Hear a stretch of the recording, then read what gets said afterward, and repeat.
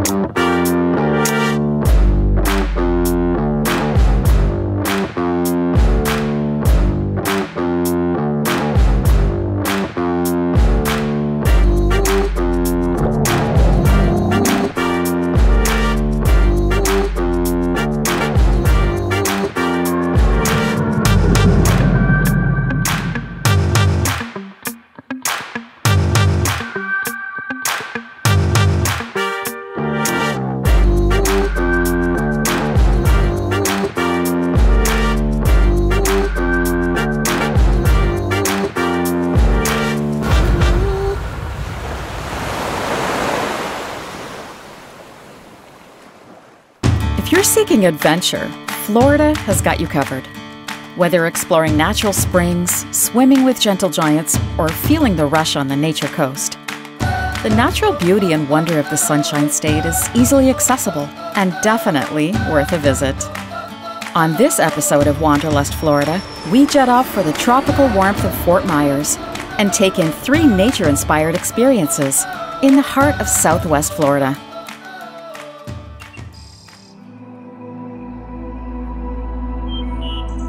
I grew up in Ohio. When I moved here to Fort Myers, this was one of the first places I discovered, and it was just this magical place that I had no idea existed. And so I came back often, and now I'm really lucky that I get to work here and I get to share this place with others. My name is Jason Beckman, and I'm the coordinator here at 6 Mile Cypress Slough Preserve. We are here in the heart of Fort Myers in Southwest Florida along the Gulf of Mexico. A slough is a long, narrow, forested wetland with slowly flowing fresh water.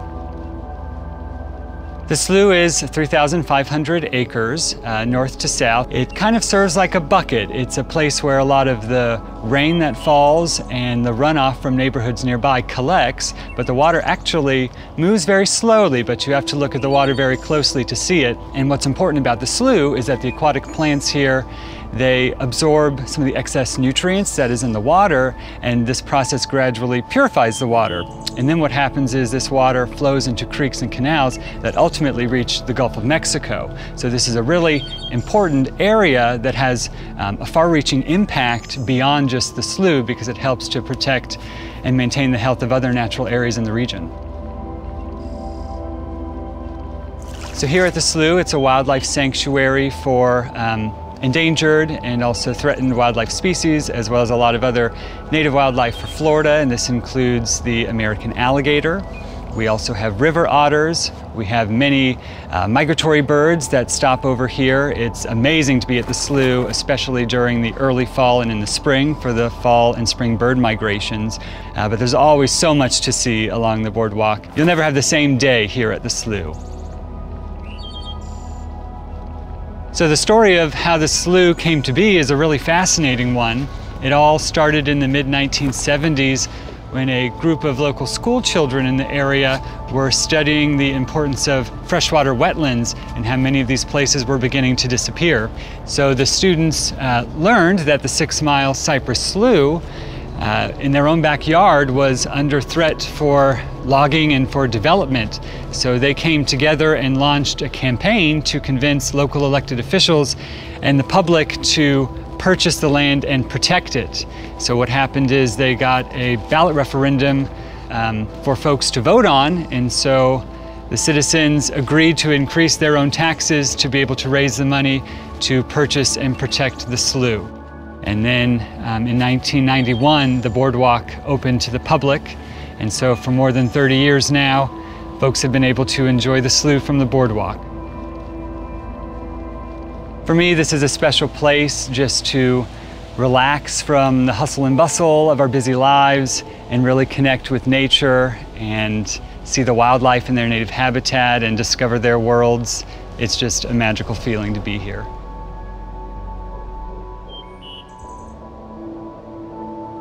There are not many places that you can find with a large natural area just like this right outside the heart of a downtown city center, and we're very fortunate to have that here in Fort Myers.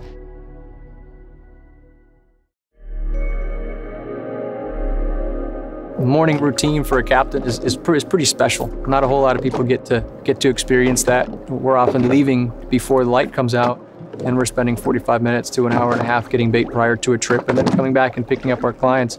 But that first ride out, there's no lights out. You know, the sun's just beginning to creep across the horizon. You know, just an explosion of colors out there while you're the first one of maybe 2 or 3 other people out on the flat getting some bait for the morning. It's a serene experience. I don't think enough people have that kind of moment. We all wake up, we crush some food, and we go out on our busy days. But the mornings for us sometimes gives us a good opportunity to reflect.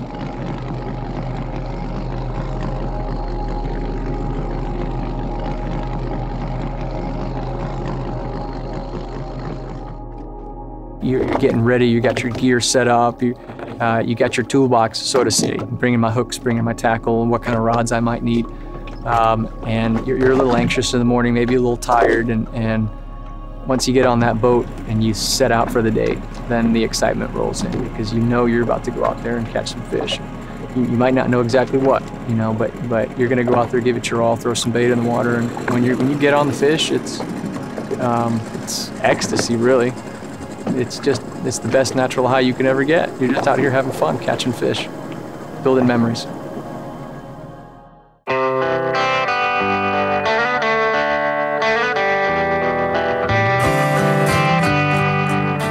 My name is Mike Zeleny, and I'm a full-time charter captain in Southwest Florida.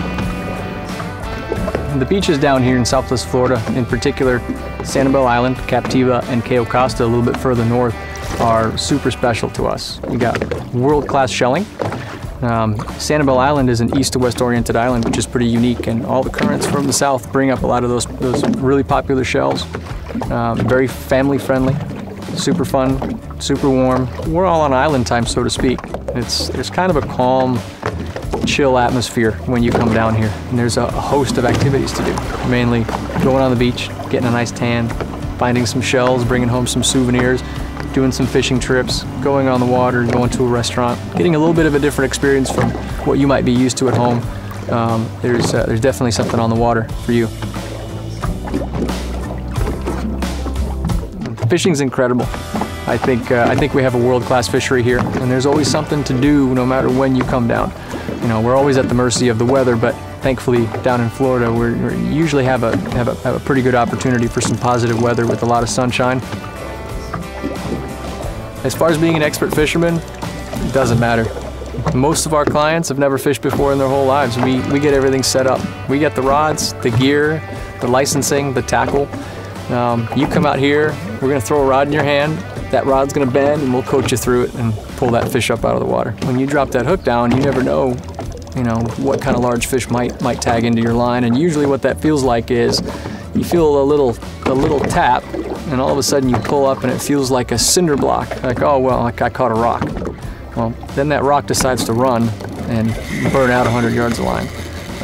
That's super fun, super exciting. Gets your heart pumping, and hopefully at the end of that line is an awesome fish you can either take a picture of or take home and have a little bit of dinner.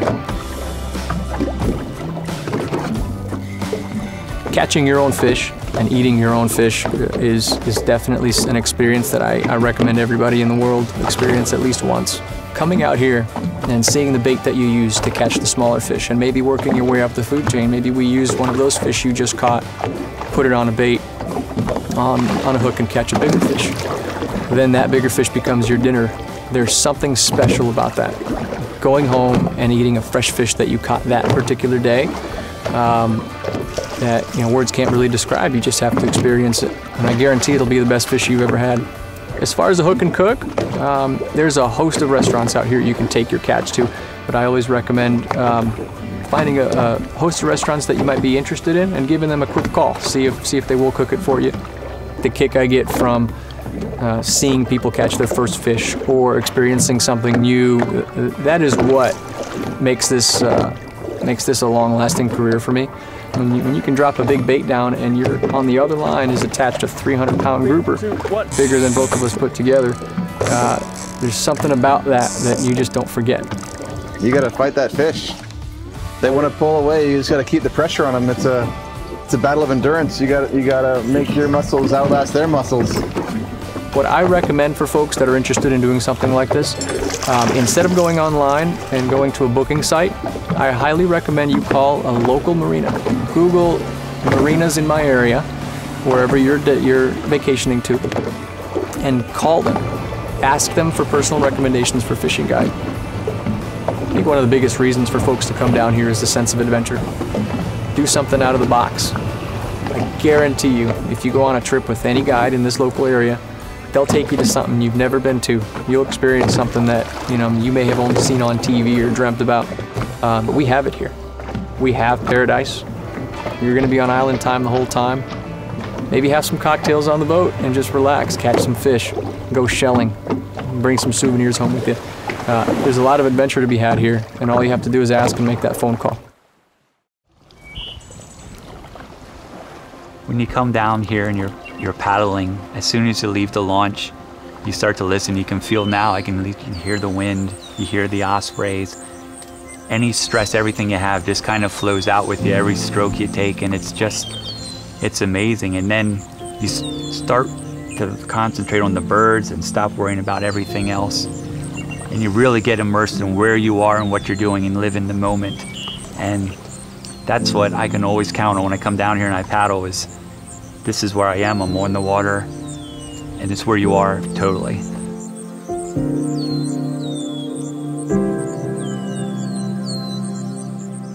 My name's Mike Hammond. I'm the coordinator of the Great Calusa Blueway paddling trail, and it's right here in Southwest Florida in the heart of Fort Myers.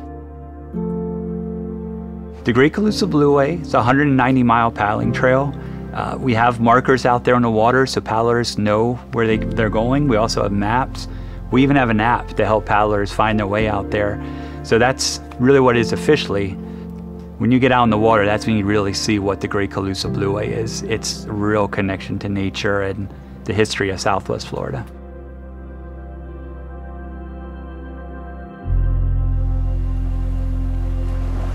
When you're paddleboarding down here, it's just amazing. You just feel like you're gliding over the water, and I've compared to it to just gliding over a touch tank.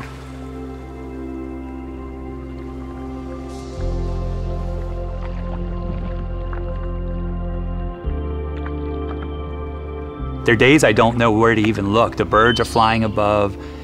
You see all the stingrays and little sharks swimming underneath you. It's just amazing. So I feel like it's just floating through nature.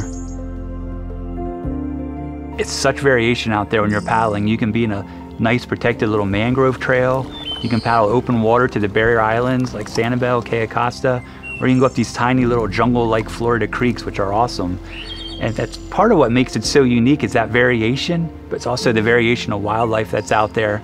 Because we're down in the subtropics, we've got all kinds of animals that are either heading north or heading south or right on the migration path.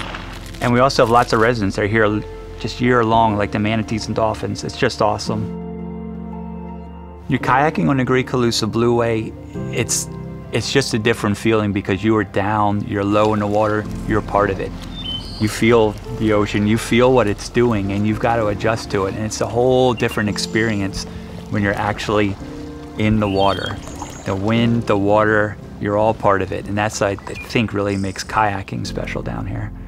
I think the most interesting thing about the Calusa Blueway is just the connections it has. Not just all the paddlers, the kayakers, the paddleboarders, I think it's the connections with nature, with going out and seeing the dolphins and the manatees, but also the connection to the Calusa, who this trail was named after, in the history and all the islands. It just kind of brings this whole history of the paddling culture together down here and all the wildlife. It's my favorite place to be. This is where I bring my family when we have free time. This is where I bring my friends. This is where we come out and we just enjoy nature, enjoy each other, and we really get connected with everything that's really special about Southwest Florida and the Fort Myers area. When you come down to the Calusa Blueway, there's so many possibilities. You can spend a week going out and camping and be really primitive and be out there in nature. You can stay in a hotel and just come out and take a 2-hour tour and still see lots of wildlife and lots of fun.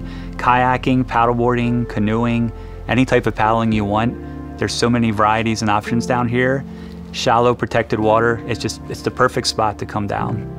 I think visitors should come here if they really want to be a part of nature.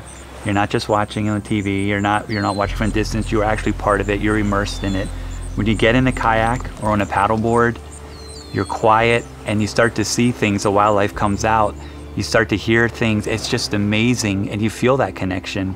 You feel that connection with all the wildlife and what really makes, I think, Southwest Florida and the Great Calusa Blueway special.